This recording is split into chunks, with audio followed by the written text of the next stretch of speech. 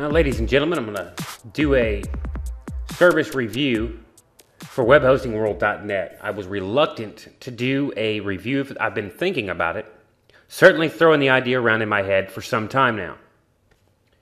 Finally, I'm at the end of my rope and decided that it was certainly time to warn everybody about WebHostingWorld.net.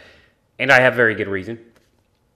And if you look at the comments below, once this video gets a few views, because I promise you, WebHostingWorld.net has created enemies, arch enemies all across the internet because of their service, because of their uptime. WebHostingWorld.net claims to be rated the best web hosting service provider over the last 10 years. You go to their website, they haven't received an award since 2010, and their earliest one is in 2007. In order to say that you've been awarded best web hosting provider for the last 10 years, then that means that your earliest award should say 2002.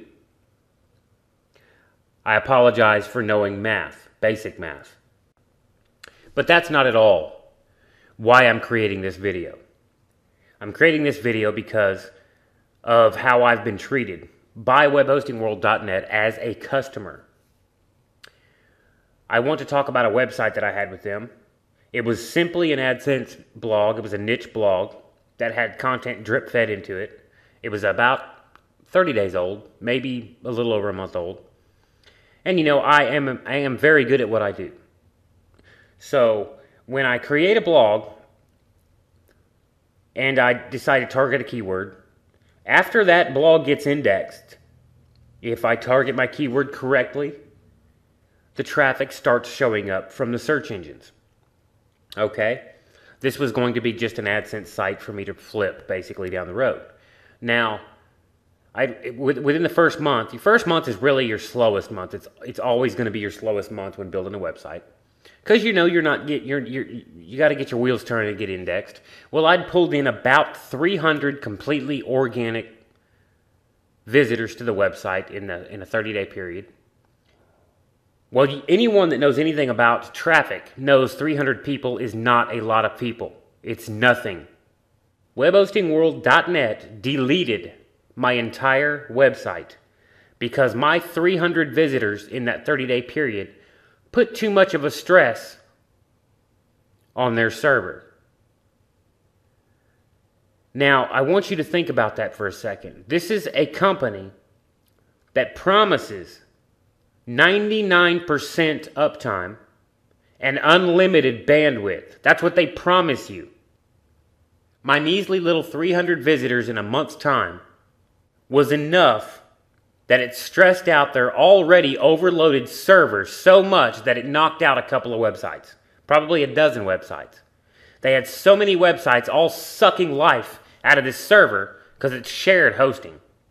They just deleted my website. They just deleted my website. The whole website. They deleted it. Now, I was pissed. Okay? Not because I really lost anything of great value, but because it does take time to create a drip feed, schedule your blog posts. I mean, that does take time.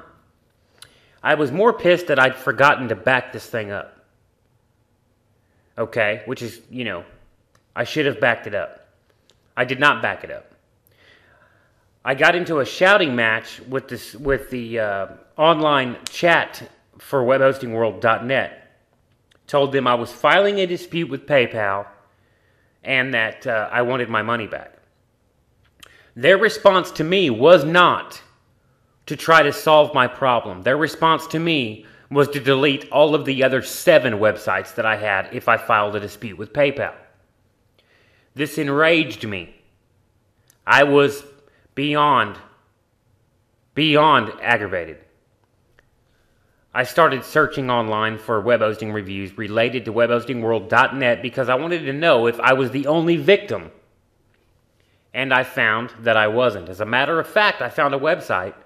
I'm going to try to dig it up for this video. I found a website which is WebHostingWorld.net reviews. Of all of the comments on WebHostingWorld.net reviews, There wasn't a single real comment from somebody that was appreciative of WebHostingWorld.net's service. All of the positive comments were fake, and you could tell when you read them. But the negative comments were from people just like me, who had their websites deleted, who didn't experience 99% uptime. As a matter of fact, people that even had worse experiences than I had. Thank God I do back up all of my websites now as a result of my experience with this hack of a web hosting company. So I'm not concerned with them deleting my entire account. I could care less. Because regardless, I own all of the domain names. I could care less. This video has been created to warn you. Do not drop a dime with WebHostingWorld.net. And if you have, I would love to hear what your experience is with them. Please note that if you work for WebHostingWorld.net and you plan on leaving a comment, a fake one, to basically praise your service, I can tell when something's fake. So you're going to have to go the extra mile and be real super creative, because I've seen the way you people operate. You leave your own positive comments about your service on your own freaking posts. I've seen them. So be creative if you want to try to spam this video with your positive comments, because everyone else can read and everyone else can tell when something's fake. But I promise you, the negative comments that you'll read below, once this video gets some views, are very real, from real people you can actually talk to. So having said that, I warn you once again, do not drop a fucking dime with WebHostingWorld.net ever. And I'm out.